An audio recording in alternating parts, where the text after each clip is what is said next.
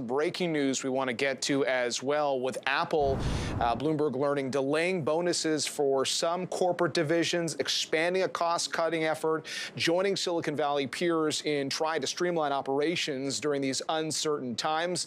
That's according to people with knowledge of the situation. The shift set to reduce the frequency of bonuses for a portion of Apple's corporate workforce, according to these sources who asked not to be identified because the plan has not been announced publicly.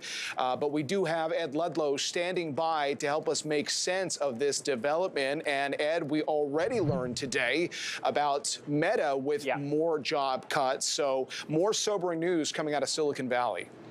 Yeah, look, in Apple's case, some of its divisions like corporate and sales were awarded bonuses biannually. What our sources are saying is that those portions will be delayed and reviewed as part of a broader cost-cutting measure. There's also a really key piece of reporting in Mark Gurman's story, which is that the company is freezing hiring for additional jobs and leaving positions open when employees depart, which is a strategy Meta has itself implemented in the past, just not backfill anyone that leaves. But not to the level in Apple's case that we saw Meta announce this morning.